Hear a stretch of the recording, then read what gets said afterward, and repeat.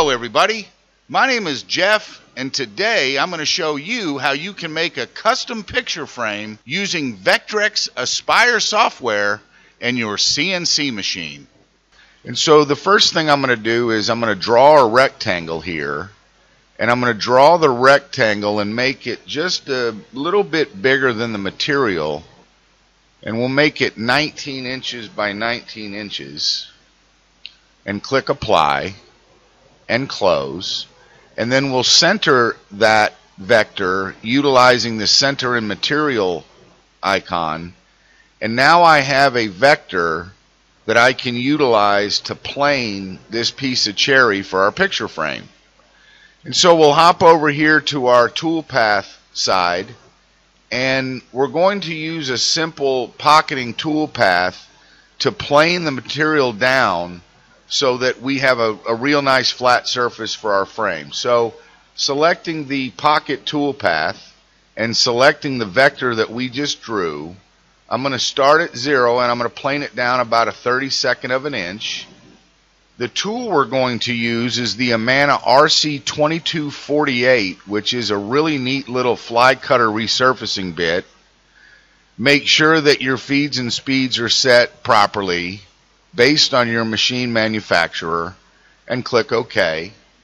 And we're going to utilize the raster method of machining, doing a climb cut so that we get a little bit better surface. And we've got to go 90 degrees to our x-axis because we want this to flow in the direction of the grain. Profile pass will be last, and calculate. And so if I preview that toolpath, I've just planed off a 32nd of an inch of our cherry wood so that I have a really nice flat surface to work from. I'm going to start here by creating a new file, and now I know that I have my 18 by 18 inch piece of material that's approximately 0.682 thick. Again, the Z0 on the spoil board, XY lower left, and click OK. And so now I have my nicely machined piece of cherry wood. My thickness is accurate to what I have on my CNC machine, and now we can begin to model the picture frame.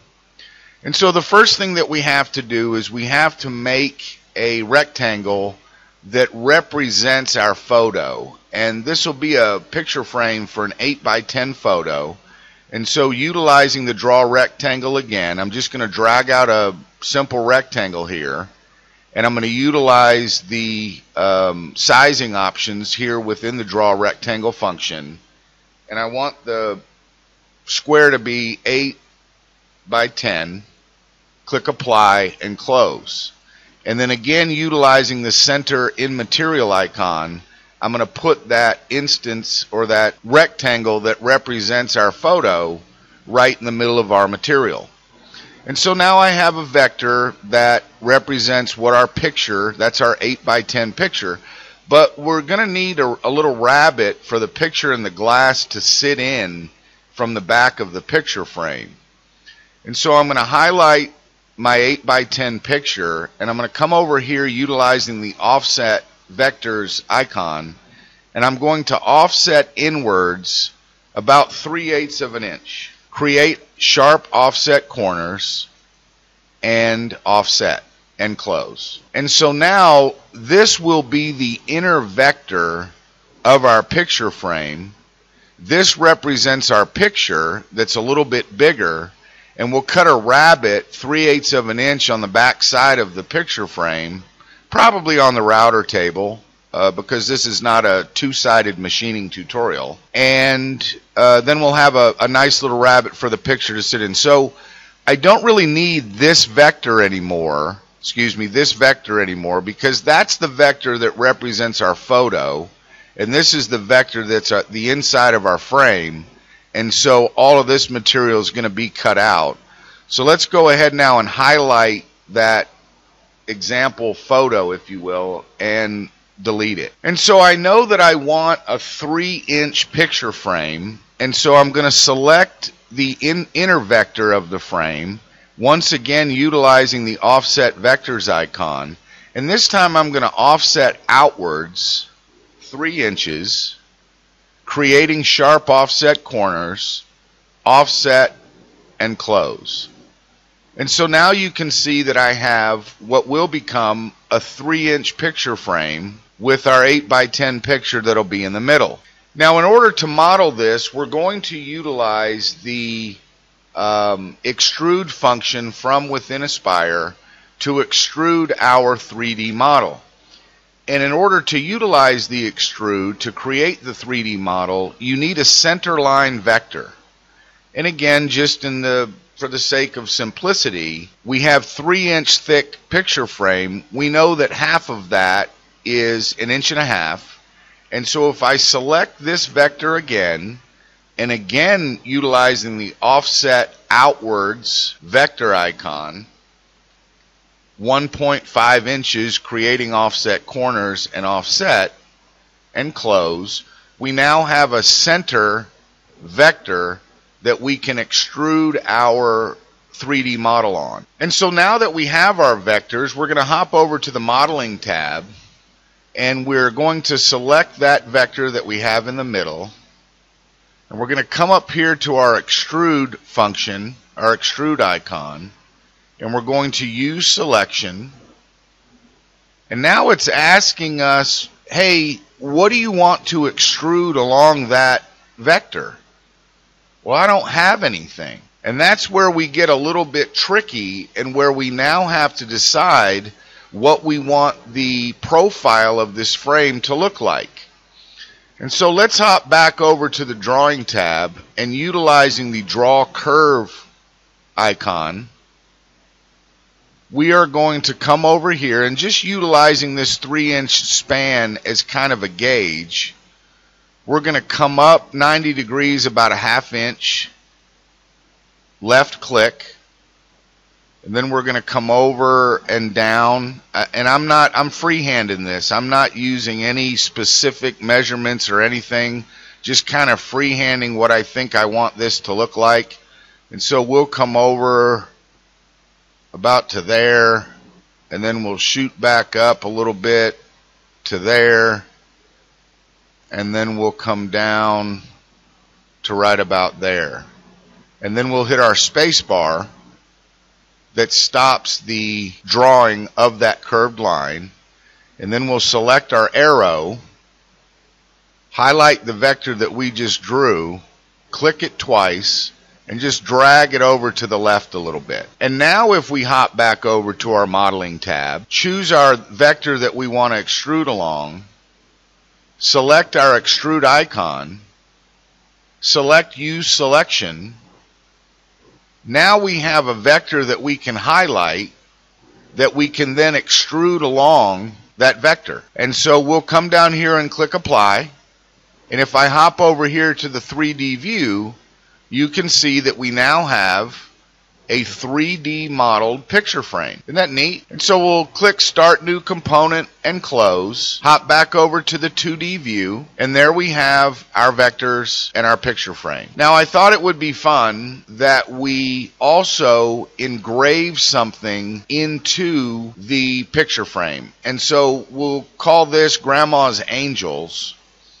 And so we'll hop back over to the drawing tab, and utilizing our text tool, draw text, let's first type out Grandma's, and we'll use a true type Times New Roman font for simplicity. Click apply, and because I had my anchor position at X and Y 0, it put Grandma's down here in the bottom. We'll select close, and then we'll drag Grandma's right up here into the center, and then utilizing this box here, holding down the shift key, clicking the left mouse button, we're just going to bring that and make that just a little bigger. And now we're going to do the same thing for angels, utilizing our text tool. Type out the word angels. Make sure you don't type out angles. And again, we'll use the Times New Roman, anchor at 0, 0, and apply, and close. And then again, we'll click it again, drag it into position, holding shift, left click, and dragging outwards, and we'll make that just a little bit bigger there. So we're going to select our inner vector, hold shift, select our outer vector, and then come up here and utilize the 3D roughing toolpath icon. We're going to select the Amana 46321 1/4" 2-flute upcut bit. Make certain that your feeds and speeds are accurate based on the machine that you're using. Select OK. We're going to model within the selected vectors, the two that we selected. I'm going to come past the vector 1/8 of an inch. So I'm going to go 1/8 inch past this vector here and 1/8 inch in this vector here, just to make sure that we've got a nice crisp edge on our roughing pass. Machining allowance, I'm going to leave 0.06 for my finishing pass. We're going to 3D raster along the y-axis and calculate. And it's just letting me know that that 0.06 machining allowance is greater than 20% of my tool diameter, which is okay in this particular case. And there I have my roughing tool path, and if I preview that, you can see that we've got a roughing pass of our picture frame, and this is that little 1/8 inch that we went past the frame there. Select close. Hopping back over to the 2D view, with those two vectors still selected, we're going to use the finishing toolpath icon, and we're going to use the Amana's 46282 5.4 degree tapered ball nose. And again, make sure your speeds and feeds are accurate. We're going to raster, 3D finish, and calculate. So now we need to engrave Grandma's Angels. And so we're going to click on Grandma's, hold Shift, click on Angels, and then utilizing the V-Carve engraving toolpath, we're going to go about 1/8 inch deep. We're going to use Amana's 45705 60 degree 1/2 inch V-bit. And again, make sure that your speeds and feeds are accurate here. Click OK. And this is very important. We want to make sure that we project the tool path onto the 3D model and calculate. We have to do 2 cutout passes, one for the inside and one for the outside. This one we're going to cut on the inside of the vector, and this one we're going to cut on the outside of the vector. And so we'll do the inside one first. Profile tool path. We want to cut all the way through, which is 0.682. We're again going to utilize the 46321. We're going to go on the inside of the vector. We're going to add a couple of tabs here, edit the tabs. And we'll put a tab here, a tab here, a tab here, and a tab here, just to hold. When it cuts that out, we don't want that flopping around, so that'll hold it in place. Close. And our tabs are going to be 1/2 inch wide, 1/8 inch thick. And we'll call it Profile 1 Inside and calculate. Let's add tabs to this as well. Edit the tabs. And we'll just put, again, 2 on this side, 2 on this side, to make sure that our frame doesn't become disengaged from the material. We'll call this Profile 2 Outside and calculate.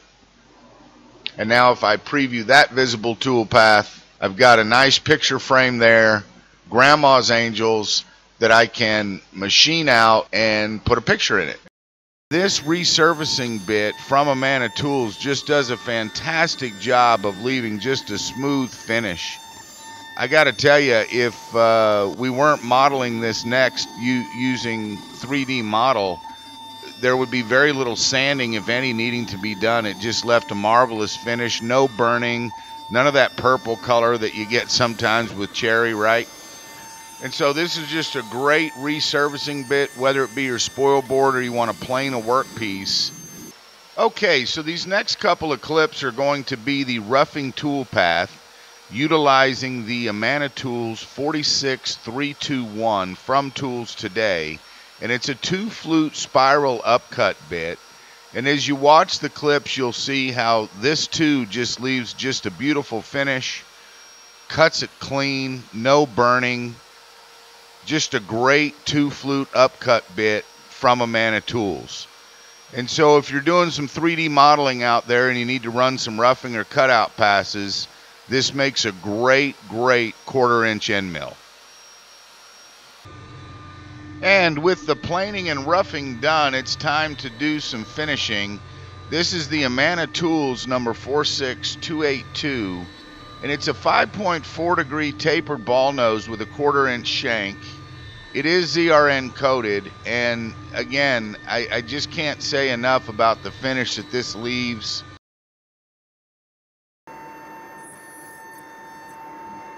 And so, for V-carving Grandma's Angels, we're going to use the Amana tool number 45705. It's a 60 degree V-bit that's a 1/2 inch wide, again with a 1/4 inch shank to fit most of the hobby CNC machines. And so if you're looking for a really good 60 degree V-bit, this is it. Does a great job, and we'll get Grandma's Angels carved out, and then we'll cut the frame out and have a look.